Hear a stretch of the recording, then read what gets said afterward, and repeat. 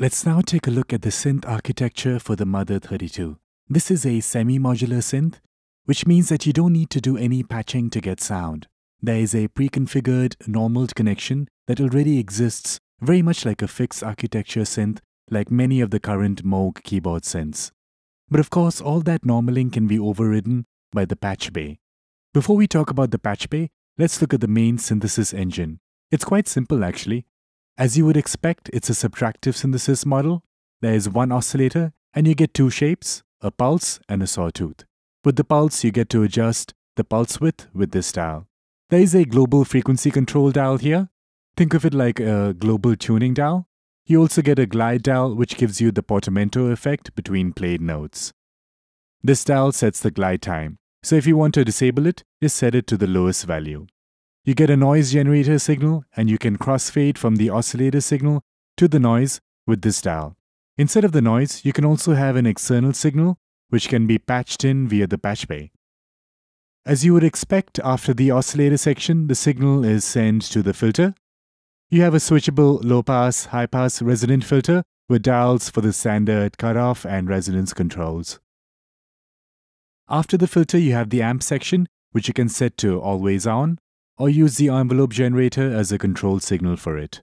Below here are the controls for the envelope generator: attack, sustain switch, and decay, which also doubles as the release control. So that's the main audio signal path.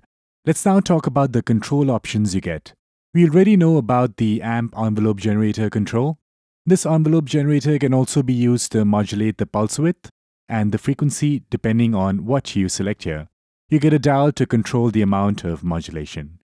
The envelope generator can also be used to modulate the filter cutoff, which also has an amount control and a polarity switch to invert the envelope generator shape.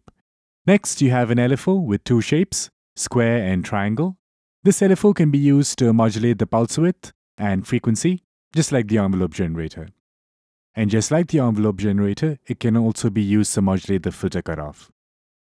This VC mix dial is quite interesting. It lets you crossfade between two voltages, or even work as a VCA for other signals. The routing needs to be set up in the patch bay to make use of this.